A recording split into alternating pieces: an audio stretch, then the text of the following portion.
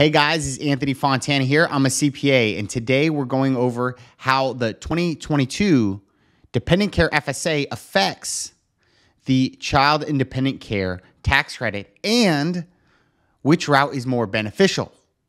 Stay tuned. All right, let's get right into it. The way that the Dependent Care FSA affects the Child and Dependent Care tax credit is that it reduces the amount that is eligible for the Child and Dependent Care tax credit. Now, we're talking about the Child Dependent Care tax credit, not the child tax credit. These two are different.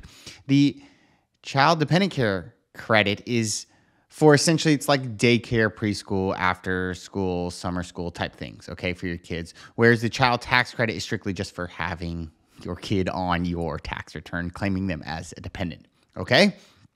And to our second point here about our video is which one's more beneficial. Generally speaking, for 2022, the Dependent Care FSA is more beneficial than strictly just taking the Child and Dependent Care tax credit.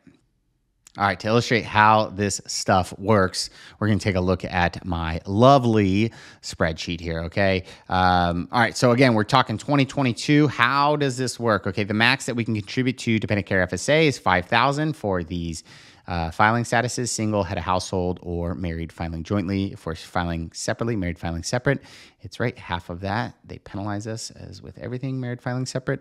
And then the Child and Dependent Care tax credit, the max amount that we can apply towards the credit, right, is dependent upon how many kids we have. One is $3,000, or if you have two or more that you're paying for daycare expenses is $6,000.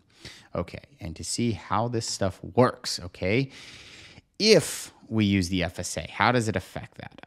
Let's say we max out, okay, again, some givens here. 120,000 is gross income on this example here. Taxable is 94. Let's say we maxed out the FSA at 5,000.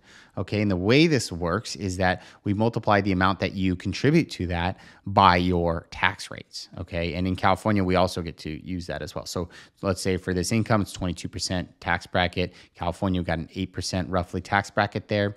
So there's our tax savings on that 5,000, just the FSA. But since we can contribute up to $6,000 towards the Dependent Care tax credit, right? And we already contributed $5,000 to the FSA. What we do is we minus the 5 out of the 6. So we now have $1,000 left over for the Child Dependent Care tax credit. And we're going to multiply that by 20%. This is just a given. If you earn over about $43,000, 45-ish, somewhere around there, then it's 20%, right? We're at 120. We're way over that. So it's that $1,000 times the 20% is the $200. So if we did this route, contribute to FSA, maxed it out, paid over $6,000 for childcare, right, the 16, then our savings by doing this route is $1,700. All that right there. Now, if we didn't do the FSA and we strictly just did the tax credit, it's the $6,000, the max that we can apply towards the credit, times the 20% is $1,200. If we didn't do the FSA, you're missing out on $500 here, the difference between these two. Okay, and that's why in this example, it is more beneficial to do the FSA versus just the credit there.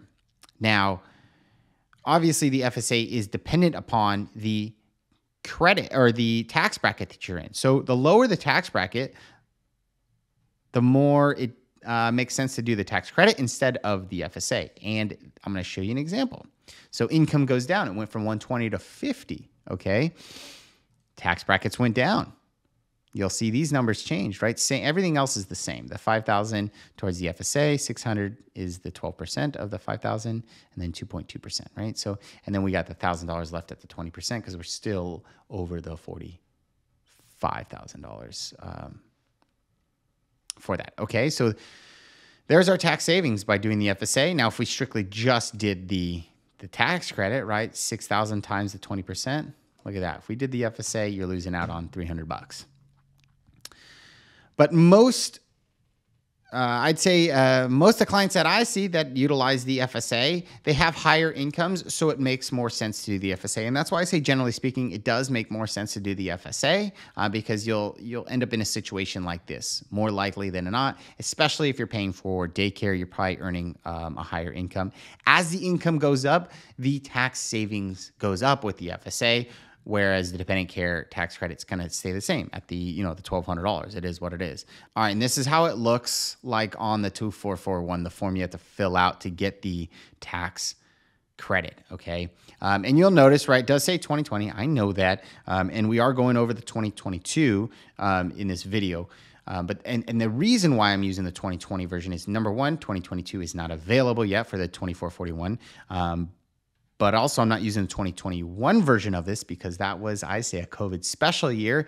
And the rules were a lot different in terms of like the max amount that you can contribute and the rate at which the credit was figured. It was a 50% instead of 20%. So that's why I'm using 2020, because the rules reverted back to 2020 rules for 2022. 21 was a special year. It was a one-off year for that. Okay, so let's say we have the example where we, contributed to the FSA the $5,000. We max it out. So let's say we spent $6,000 total on daycare.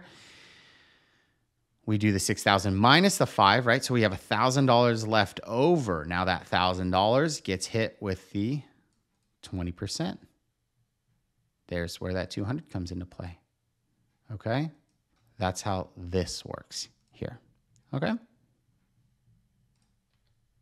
Well, I hope the video was helpful for you guys. If it was, please help me out by hitting that like button, subscribing to the channel if you want to see any more tax videos somewhat like this. And if you have any other, requests for videos or questions about tax, feel free to leave that in the comment section below.